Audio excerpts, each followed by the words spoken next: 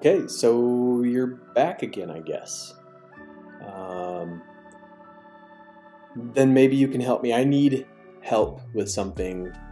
I need help with a lot of things in a lot of different ways, but specifically with one thing related to the markets. Maybe you can help, maybe you can explain it, maybe not. You're probably going to hate this description, but you know, whatever. We can get into this. I need clarification on, or just a simple explanation like you'd give to a third grader. Why are people still shorting GameStop? I don't understand. I'm so confused by this, and you're gonna hate this video. You're gonna hate this whole video because it's about people doing stupid things. But I want to show you a chart. I want to show you an article. I want to explain my point of view, which is usually wrong, and give you some sort of analogy. I came up with an analogy. If you don't know what an analogy is, I'll link it in the description below.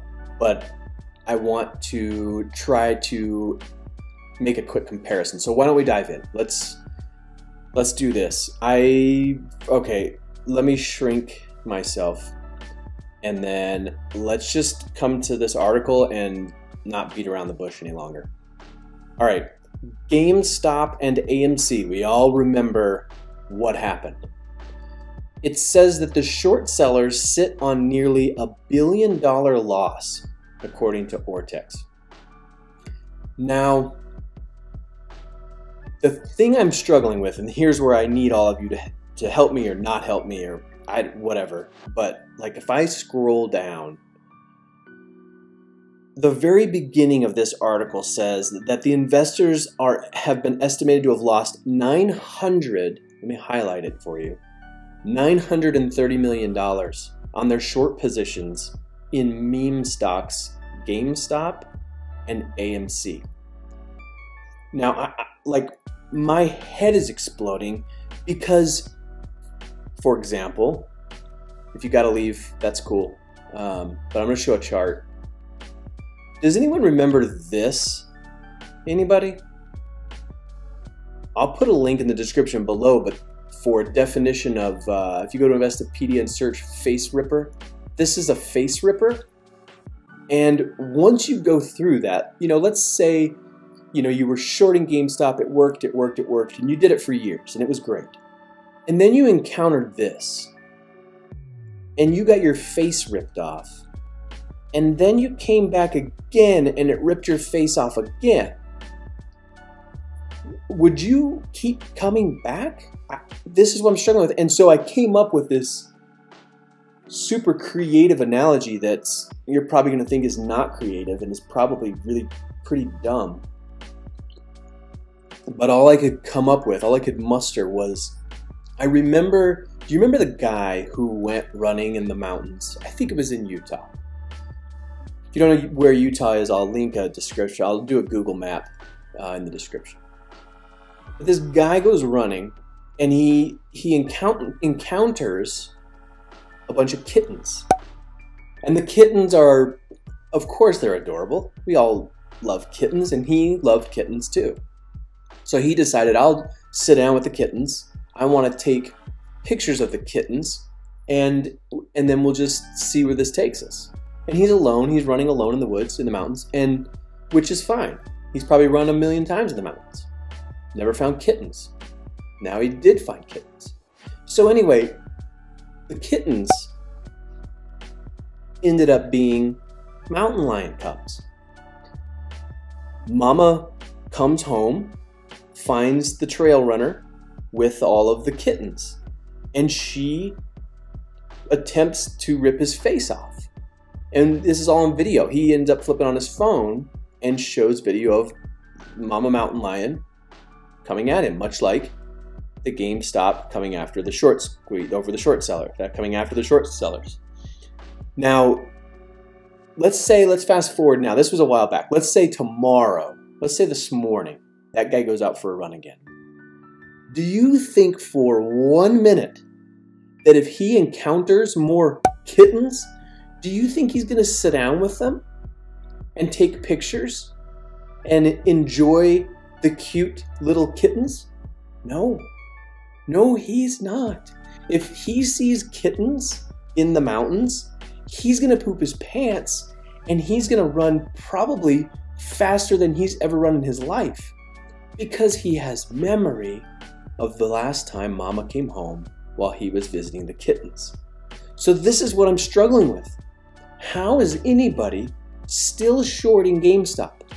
Or for that matter, AMC? Remember this? Remember, like, hey, we're really hammering this guy down. We're working hard here at $2. And then you found yourself at 20? It's terrible. My analysis is terrible. This video is terrible. Like it's all terrible. But this article is mind-blowing. So, they just kind of get into it. They talk about how much AMC and GameStop are up now, and they're talking about the float. But it's staggering to think that in the last few days that they continue to sit on almost $1 billion worth of losses with GameStop and AMC. Now, you've probably left the channel, but if anyone's still hanging around still, I want to take this into day trading. I want to give you a takeaway, even though I don't care about takeaways, and you probably don't care about takeaways. If you get into a situation where a trade moves against you, and I don't even care what we talk about. Let's talk about AMD. I trade AMD every morning.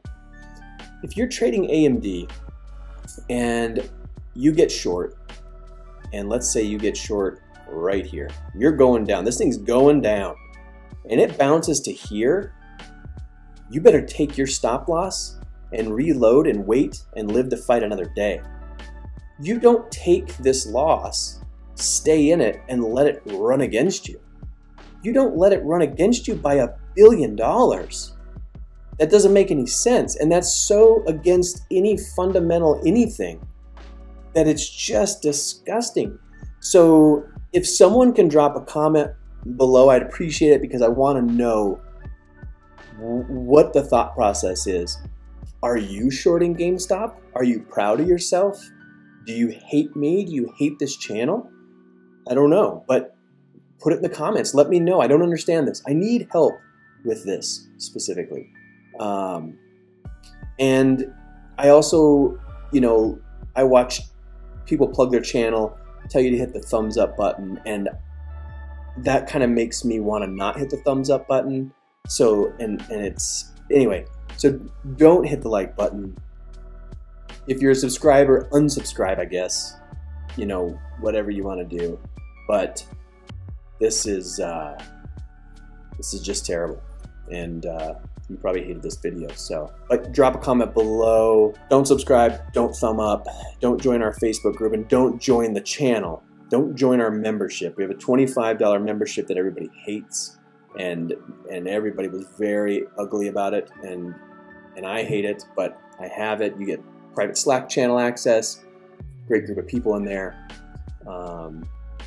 They probably hate me too, but anyway, whatever you want to do, this is just doesn't make any sense to me. So if you can explain to me, I'd appreciate it. And I guess I'll see you in the next video.